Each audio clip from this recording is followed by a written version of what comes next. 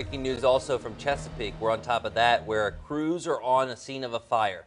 Here are some pictures from the scene from the Chesapeake Fire Department. Dispatchers tell us it started just before 7 on Margaret Drive. That's off Blackwater Road. Now, we've reached out to fire officials to get more information. When we get an update, we'll let you know. We're going to continue to follow that story as well as the one Kiana is on throughout the morning. Make sure you download the Wavy News app because updates, they're going to break there first.